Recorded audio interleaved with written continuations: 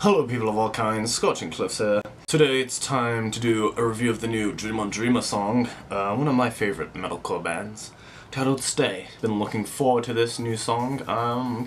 Coming out earlier than I expected since their last album, Songs of Solitude, did not come out that long ago, but I'm not complaining.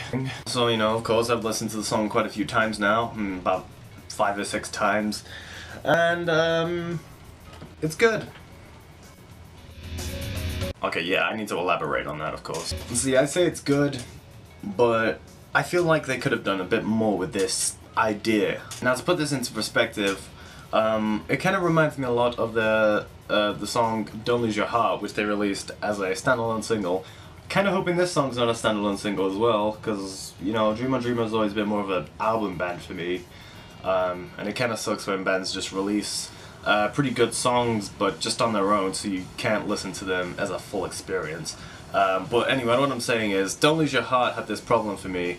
It had a piano, but the piano wasn't doing anything interesting. It was just there to do chords, just like the guitars and the bass. Now this new song, Stay, doesn't have a piano in it, but it has the same problem of not really having an interesting riff. Or not even really having a riff at all, at least not a memorable one, or one that carries a song. There's no lead guitar, which is kind of disappointing for me, considering that one of my favorite things about Dream on Dreamer is how melodic and great some of the lead guitar riffs are on those songs.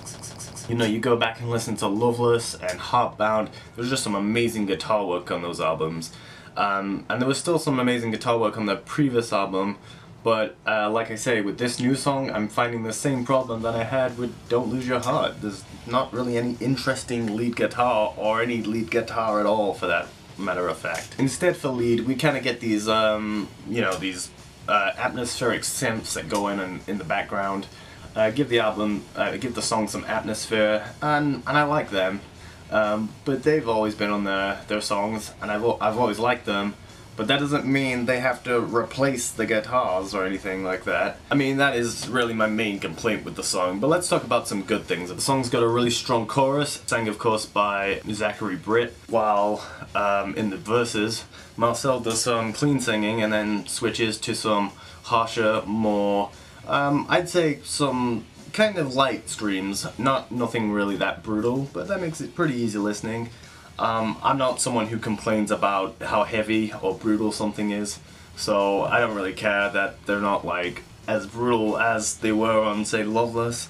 Although I do kind of like the intensity that brutal screams can provide. This provides more or less the same effect for me anyway. So yeah, it's a good song, I guess.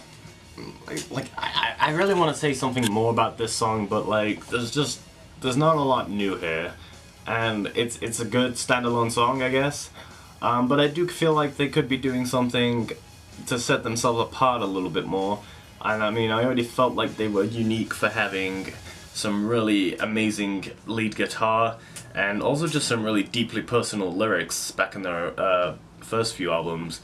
But I feel like they're going in this direction now that kind of somewhat resembles radio rock, but doesn't quite go as far as completely changing to that, so that they can still kind of keep their original fan base. I think they've done a pretty good job of sustaining their fan base, but still I feel like they could be doing more with this idea, like I said. I mean, it is after all just a sort of typical 3-minute song, and I honestly feel like it will be much better once we see it on an album, if it is on an album. I hope it's not a standalone single, because that I never like that, okay?